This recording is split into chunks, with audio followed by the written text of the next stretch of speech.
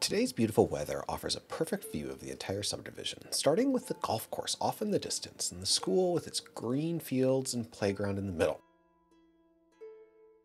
The picturesque backdrop of Mauna Kea and Mauna Loa mountains with their summits above the cloud lines show off in the background. As we circle around towards the end of Kamakoa and Paniolo at the end of the village, we get a clear view of the new Mauna Kea subdivision with its 79 lots.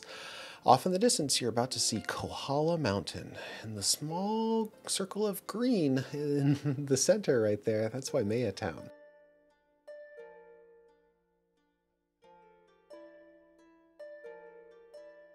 There's a green line in the middle of Kohala Mountain, and that's the Kauai Road leading down towards Kauai Harbor, which is about to show up on your screen. In between Waikoloa and Kauai or Waimea, a lot of grass.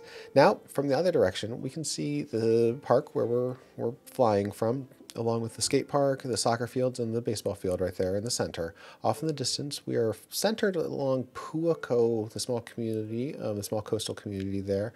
And there's a variety of hotels, all those little white dots along the coastline. There are, different hotels like the Fairmont and the Mauna Loa. As we rotate around, we're going to start seeing Hapuna Beach and that little pair of tan buildings right there. That's the Hapuna Hotel. And then you see the Mauna Kea Hotel off in the distance. And then finally, you're going to see Kauai again off in the distance. This last video I wanted to include to highlight the power lines and how it's actually relatively clear underneath them right now. We noticed I was quite pleased with.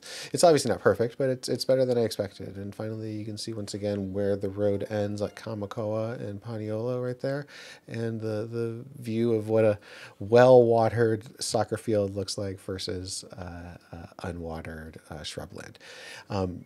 For those interested in our wildfire safety advocacy efforts, please visit our website at wildfirewaikoloa.org. Until next time, thanks.